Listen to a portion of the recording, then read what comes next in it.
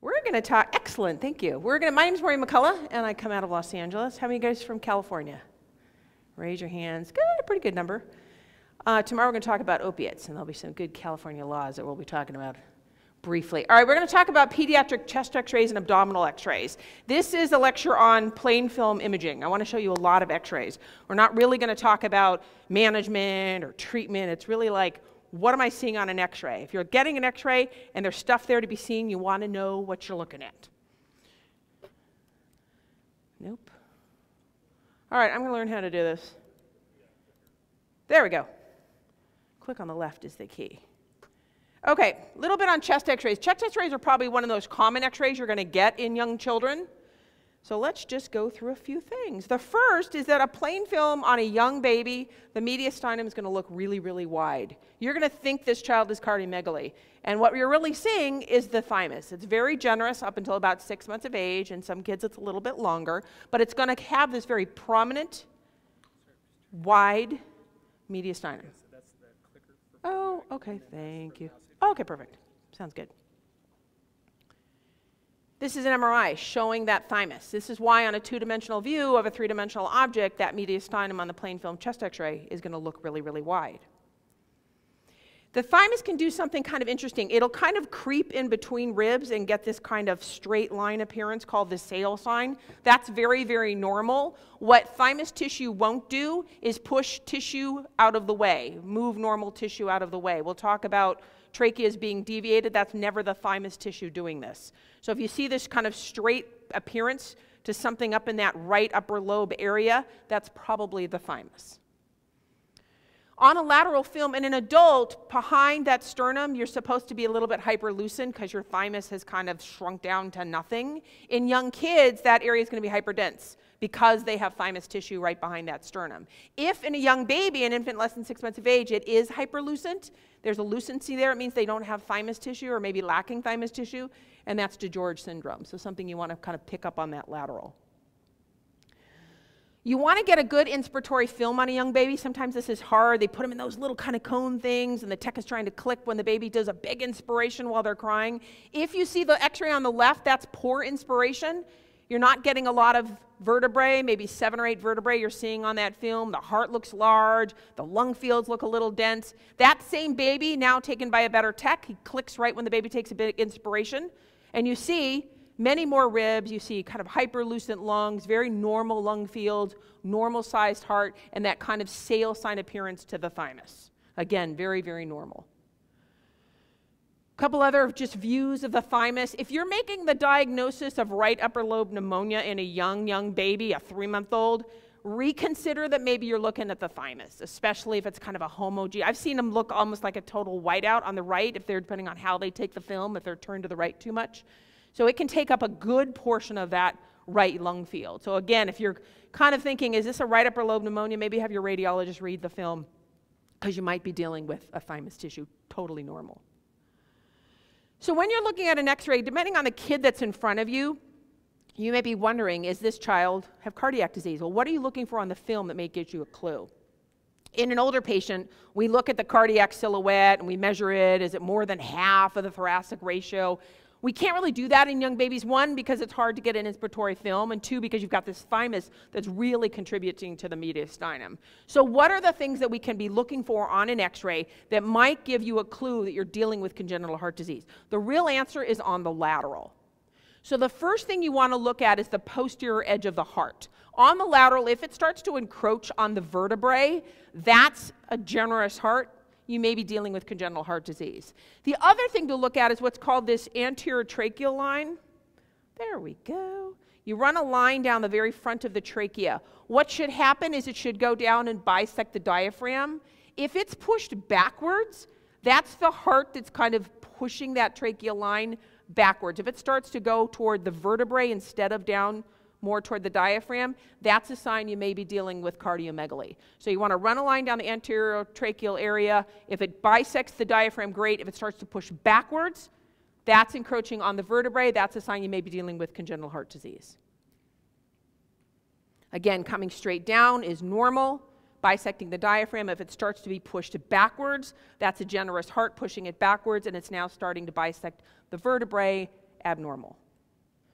Again, a normal, sometimes it's hard to see the anterior, to see the trachea on the lateral, but if you can, you want to run that line down, you want to see it bisecting the diaphragms. Push back a little bit more. This is starting to encroach on that anterior tracheal line. You run it all the way down, it's starting to bisect the vertebrae. Again, more generous heart, you may be dealing with congenital heart disease. And then a little bit more obvious. Run it down the anterior portion of the trachea. It pushes backwards. It's encroaching on the vertebrae. It's not bisecting the diaphragm. Again, a very generous heart is kind of pushing that backwards. So let's go through a case, because this is not untypical of a case you might see, but there are various things you might come up on the chest x-ray that could give this same similar presentation. So you have a 6-week-old female. The baby's had a little bit of a URI symptoms. Now the mom brings the baby in because there seems to be some real respiratory distress. You see a retracting tachypnic infant in front of you. Baby's tachycardic, breathing in the 60s, and the pulse ox isn't great. You get a chest x-ray, and what do you see? Well, several things might show up. If it's in the winter, it's a young baby, started off with a URI, you might be dealing with bronchiolitis. Now with bronchiolitis, you don't have to get a chest x-ray. If it's the middle of January, and it's a 1-year-old, and it started off with a URI, and now the baby's wheezing and tachypnic and retracting and grunting, it looks like a zebra, it walks like a zebra, it's probably a zebra, right? It's probably what you're dealing with, it's probably bronchiolitis. But on an x-ray, what might you see? Again, not every bronchiolitic baby needs a chest x-ray, but what if you got a chest x-ray, what are you going to see? They're basically dealing with hyperinflation. They're air stacking. They're able to breathe in, but they can't let the air out, so they get hyperinflated. What does that mean on the x-ray? On the AP view, you're going to have more vertebrae than typical. Typical is 7, 8, maybe you're seeing 8, 9 vertebrae. What's more indicative of hyperinflation is really on the lateral. And that's looking for a flattening of the diaphragms. Rather than the kind of the dome shape that we typically see, you're going to have more of a straight line appearance on the lateral. That's the most sensitive view, and that's what radiologists are going to be looking for to say, hey, it looks hyperinflated. You also can see on the AP views what they call peribronchial cuffing, peribronchial opacities. They're just kind of little filled in dots, and that's the little bronchiole with the little edema seen on end. So this peribronchial opacities, peribronchial cuffing, and this hyperinflation indicated on the lateral by a flattening of the diaphragm, that's what the radiologist is looking for when he calls it bronchiolitis. Again, hyperinflated, more ribs than normal seen, more ribs than normal seen on the AP view, and more of a flattening of the diaphragm than you typically see. That's how you're diagnosing bronchiolitis, this hyperinflation. Congenital lobar emphysema. This is something the baby's been born with. Now, depending on the amount, the size of this abnormal lung tissue, and this is really kind of at the alveolar level, this is the problem. The baby may present in the newborn nursery or in the delivery room. But if it's not that much of the lung tissue, the baby's tooting along doing pretty well, and now gets a cold, and suddenly in the lower respiratory tract tree, and it tips the baby over the edge, and they come into the emergency room. You look at this x-ray, and you're like, damn, that really looks like what? A tension pneumothorax. And then you have to back up and go, wait a minute. Why does this 6-week-old have a tension pneumothorax? Why does this 10-week-old have a tension pneumothorax? Because if it's going to present, it generally presents pretty early. If you hotlight this, for those of you that have the old kind of view boxes, remember you used to hotlight them? Or if you put on your Synapse, you invert it on your digital images, you'll see lung markings all the way out. Let me do this over here. You'll see very scattered lung markings. This is not a tension pneumo. In a tension pneumo, you'd see no lung markings in that hyperlucent field. But here, you're going to see very scattered, very few, but scattered lung markings. This kid does not need a chest tube. This kid needs to be admitted. Kid needs to be in oxygen. They probably need a resection of that lung tissue. But this kid does not need a chest tube. This is abnormal lung tissue the child's been born with.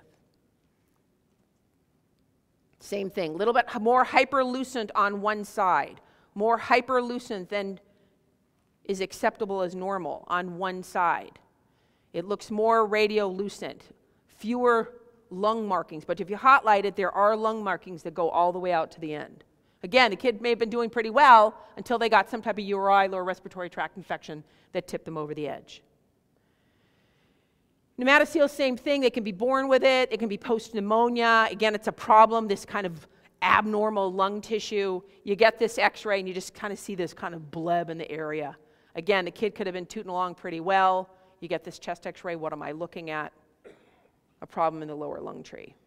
Again, a lot of times it's post-pneumonia, but they can be born with it. A lot of times the babies have been on a ventilator in the NICU, and they could, now that's a lot less frequent to see that. It used to be more common, but occasionally you'll still see a baby that develops this. Diaphragmatic hernia, again, this typically is in the delivery room. They're born with respiratory distress. They have that scaphoid abdomen because all their bowels up in their left chest typically. But depending on the size of the how much bowel is up there, they may toot along pretty well for a couple months. And then I had a kid about 10 weeks old, and he presented with like kind of a RSV picture. We got a chest x-ray, and we're like, wow, that's bowel in that. And he had some kind of abnormal lung sounds on that side. Not a lot of lung sounds, a lot of breath sounds on that side, and there were clear bowel gas pattern in that left side. So every once in a while, a kid can toot along pretty well, and then presents to the urgent care or to the ER. You get a chest x-ray, and you're like, this looks like a diaphragmatic hernia. When you're looking at a chest x-ray, one of the questions you want to ask yourself, is this congenital heart disease, depending on the baby that's in front of you? What are some signs that we're going to think? We're going to go through all of these. First is the cardiac. Where's the position? What size is it? We're going to go over that. What's the vasculature? Too many vessels, too few. Where's the heart? Is it on the correct side of the chest or the wrong side of the chest? And then a right-sided aortic arch. What are some signs of that? So the first we talked about, first is the heart on the correct side of the chest? We'll talk about dextrocardia. High rates of congenital heart disease. We already talked about the size of the heart. Hard to use the AP. They don't take good inspirations. They have large thymus tissues. Use the lateral. Remember that anterior tracheal line needs to bisect the diaphragm. And then the contour. We'll talk about, the boot-shaped heart. I'll show you some pictures. Those are harder to see in young babies, especially with thymus tissue kind of obscuring everything. They're generally a little bit more helpful the older the child is. What are we talking about here? So the first is tetralogy of Fallot, or tricuspid atresia. This is that kind of boot-shaped heart, generally with a kind of an opacity of blood vessels, not a whole lot of blood vessels, lacking of blood vessel tissue. Again, in a young baby, less than 6 months of age, less than 10 months of age, it's going to be harder because the thymus tissue is going to be so prominent. But certainly in an older child, you may get lucky enough to see this kind of classic appearance. Transposition of the great vessels, they get this kind of egg on a string appearance, which is a very narrow mediastinum, and this kind of bulbous heart there. And the other one is snowman figure or figure of 8. They kind of have this bulbous top, and then another bulbous down here kind of looking like a snowman sign or a figure of 8 sign. Again, usually obscured in a very young infant because of the thymus. As the kid gets older, the thymus kind of shrinks down, and you're more likely to see some of these classic appearances to the heart. So one of the things to look at is vasculature.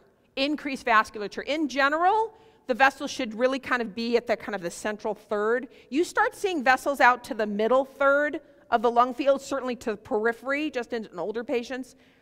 That's too many blood vessels. That's congestion. That's overflow to the lungs. This shows some blood vessels out in the middle third. Again, they should stay more at the hilar area. You start seeing vessels out to the middle third, vessels out to the middle third. That's a little bit more generous. You're talking about increased flow, increased vascular congestion. Decreased flow, there's a lacking of blood vessels, tetralogy of Fallot, cyanotic baby in front of him. Sometimes you have to use the baby in front of you and then go back and look at the x-ray and go, yeah, wait, I have a cyanotic kid in front of me. I can't get their O2 sats up. I go back and look at the x-ray again. Sometimes I'll pull up a normal x-ray just to remind myself, what does the normal blood vessels look like? And then you're like, yeah, you're right. There is too much lucency here. I'm not seeing a whole lot of blood vessels. There's not enough blood flow to the lungs.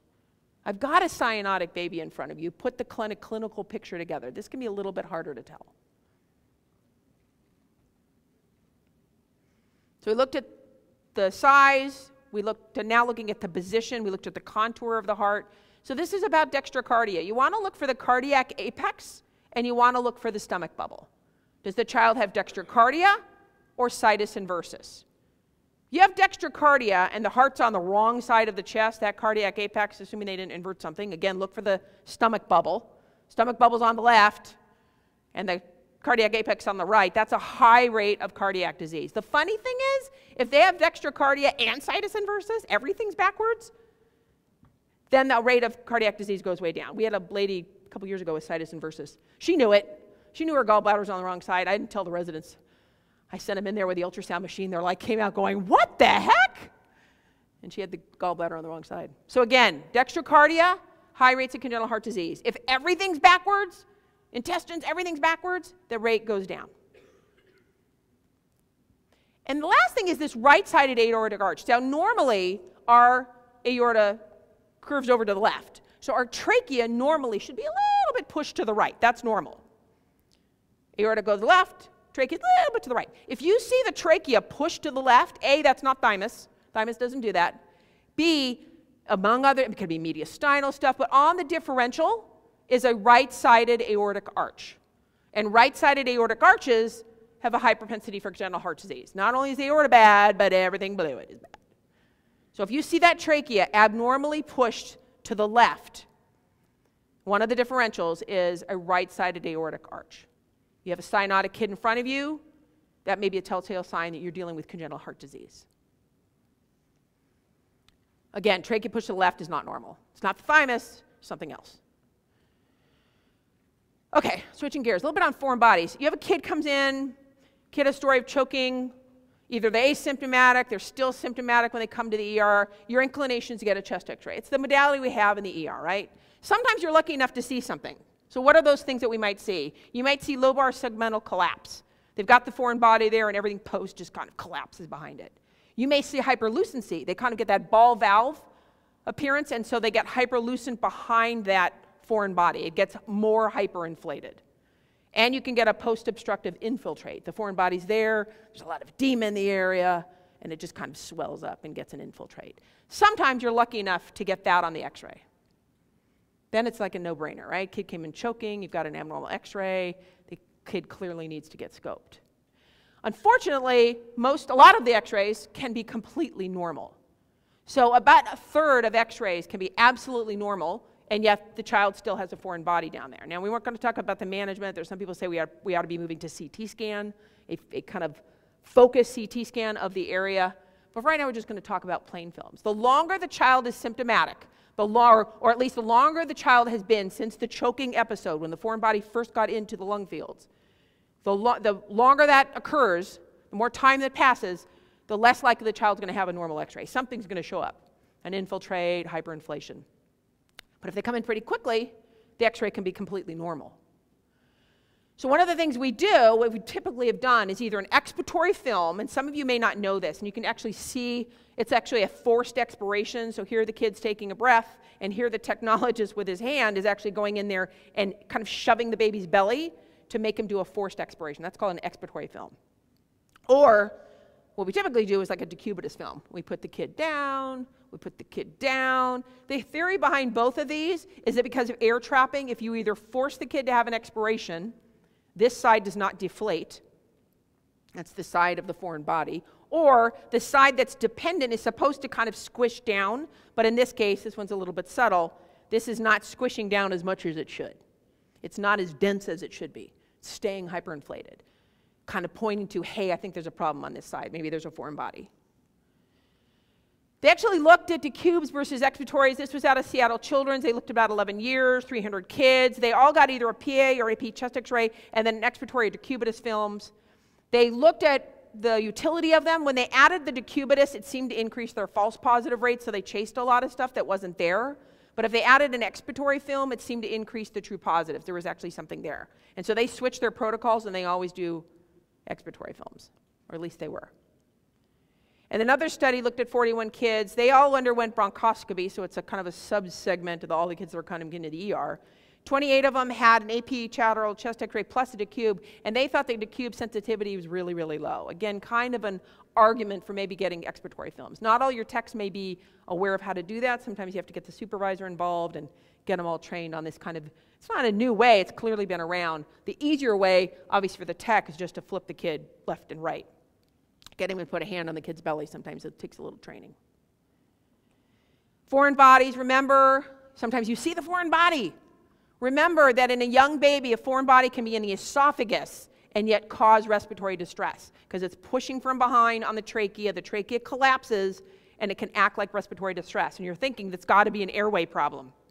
No, it's in the esophagus. How do you tell? If it's on the esophagus, it's going to look at you straight on, right? On the lateral, you can see it's actually behind the trachea. Remember also, I don't have a picture of it, but if you think we're in Vegas, if you think of the trachea as a slot machine, like the vocal cords look like this, there's only one way for the coin to go in, and that's straight on like a slot machine. And so it's generally, not 100% of the time, but generally going to be more right on at you, looking at you this way, as opposed to that way. So esophagus this way, trachea more that way. Remember, they can present with respiratory distress, even if it's in the esophagus. And a little bit on abdominal series. Again, not a film we get a lot in kids, but if you do, what are some of the things that might be indicated to get an abdominal series? You might see a bowel obstruction. We'll go over bowel obstructions versus ileus. Necrotizing enterocolitis, we'll show this at the end. It tends to be a diagnosis of newborns, of premature babies in the NICU. Every once in a while, a normal newborn, term newborn might have it. Post-op, you might see a foreign body, retained foreign body. Quarters, batteries, things that are swallowed or inhaled. Pneumoperitoneum, depending on the child and what the clinical condition is going on. Toxic megacolon, maybe you feel a palpable mass. Bowel perforation, if you have an unstable trauma patient, can't get to the CAT scan, sometimes we'll do an abdominal x-ray just to see what's going on. We know the sensitivity is not great, but if there's an unstable fracture, maybe we see that on the plain film. For most of the cases that we're dealing with in young kids, we're thinking ileus, bowel obstruction, this kid's vomiting, he's got a very tender abdomen. Maybe we're getting a plain film on this child. I have a hard time telling large bowel from small bowel in adults. It's almost impossible in little kids. They lack the valvuli, they lack haustra. It's hard to tell large intestine from small intestine on little babies, on little kids. In kids with a bowel obstruction, they're more likely to get kind of this smooth bowel wall pattern rather than dilated bowel like we see in older patients. It's more of a smooth bowel wall pattern. So what's the difference between ileus and an obstruction on the x-ray? So again, the bowel obstruction, again, is more like these smooth bowel wall patterns. The radiologist will talk about a bag of sausages, and it almost looks like if you put a bag of sausages on this kid's belly and took an x-ray, it'd kind of give that pattern, right? This kind of long loops of bowel, smooth bowel, not necessarily dilated, can be, but more likely you're just getting kind of this smooth bowel wall appearance. What about, there's another one, just kind of more bowel wall, loops of bowel wall, long loops, smooth walls. Not always dilated, but more smooth wall appearance. What about an ileus? This is more air throughout the abdomen. It's totally disorganized. The radiologist will talk about a bag of popcorn appearance. Again, you drop a bag of popcorn on top of this kid's belly, took an x-ray. It's just kind of jumbled air. Jumbled air all over the place. An ileus pattern. That's what the radiologists are kind of looking at if they're calling this out of a plain film x-ray. Bag of popcorn versus bag of sausages. So again, on the left side, you have that kind of disorganized bowel, air all over the place, bag of popcorn appearance, more of an ileus pattern. On the right, bag of sausages, kids vomiting, you see these loops of bowel, smooth bowel walls, that kid's got a bowel obstruction. A little bit on intussusception. Again, this tends to be the kind of the older infant or the young toddler. They come in with this colicky abdominal pain. It's this intussuscepted bowel inside bowel. The longer it gets stayed there, the more at risk they have for dying bowel, the sicker this kid's going to get. Ultrasound, CT scans, a barium enema are ways to make the diagnosis. You might see something on plain films. It's not 100%, but if it's there to be seen, what are you going to see? So the first thing is maybe a soft tissue mass, kind of here in the right upper quadrant. You might see a dilated loop of bowel, this transverse colon. They have something called the absent liver edge. Basically, you go from liver to kind of mid-abdomen with not a real change in the density. It's just kind of falls off to nothing. There's no liver edge that you typically will see. This is the target sign. It was actually there on the previous film. This is actually the intussusception. You're seeing it on end. You got this density with this kind of lucency around it. That's the intussusception on cross-section. And this crescent sign is the intussusception seen on the kind of the diagonal there. Again, not 100%, But man, if it's there on the film to be seen, you want to know what to look for. So that absent liver edge, that dilated transverse colon, that mass maybe up in the right upper quadrant because it tends to be on this side of the belly, that target sign that we're seeing there, and that crescent sign is kind of the is the intussusception kind of seen on end. Little bit on volvulus, this tends to be little babies. They're born with that malrotation. Their intestines are not tacked down real well, and at some point it twists. And it's generally in the first few weeks of life. So everything proximal to the twist is obstructed, and they start to fill up with air. So they're going to have a lot of proximal air. And everything behind the twist, air is going to pass out their rectum. So they're going to lose a lot of hair distally. So what they get is what's called proximal air and a gasless abdomen, sometimes called the double bubble sign. They'll get an air in the proximal stomach and then maybe a little air in the duodenum. Double bubble sign. Proximal air, the rest is a gasless abdomen. So proximal air, big stomach bubble here, couple little bits of air around, but mostly a gasless abdomen. Mostly a gasless abdomen. Here's a little bit of stomach air, maybe a little duodenal air, double bubble sign. Proximal air, gasless abdomen. Pretty classic for volvulus. And then last is this pneumatosis intestinalis. This is hard to see because I think the room is a little bright. But basically, this is an overwhelming bacterial infection. Again, tends to be in our preterm babies. Every once in a while, you'll get it in an older baby. They have intraportal air that can be seen, these kind of little wisps of hyperlucency in the portal area. That's not normal. Smooth bowel wall. They're starting to develop a bowel obstruction. You actually get air in the bowel wall. These little strips of air coming through there. And then air out here where it's not really in the intestine anymore. It's kind of in the soft tissue. Not in the colon and not in the intestines. And this clearly has bowel air in the bowel wall. Something bad is going. Again, it tends to be in premature kids. They have an overwhelming infection. If it's an older child, they tend to do a little bit better and more likely need surgery. And with that, I thank you very much.